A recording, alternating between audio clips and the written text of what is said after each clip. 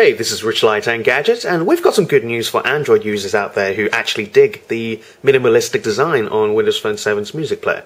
So let's get it loaded up on our Mozart first.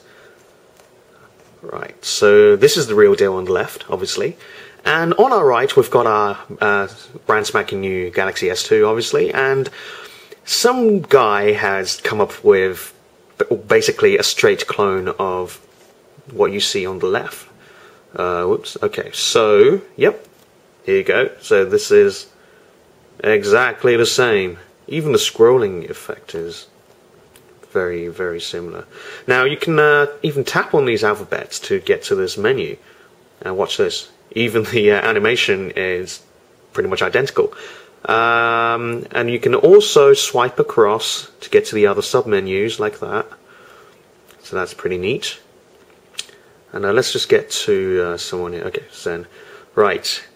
Again, very, very similar. Let's just get to the album and... yep, you get the same set of buttons. And if you tap on the album art, you can also set it to repeat or shuffle. Although there's no favorite button here on the Android version. But that's probably fine. Okay, let's just pause this. So, well, there's not much else here, really. You get the idea. And obviously, you won't have access to the marketplace.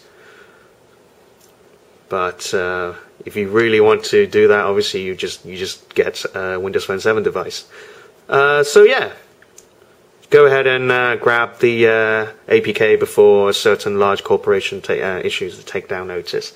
Well, actually, it'll be interesting to see how Microsoft reacts to this. So, yeah, stay tuned and check it out.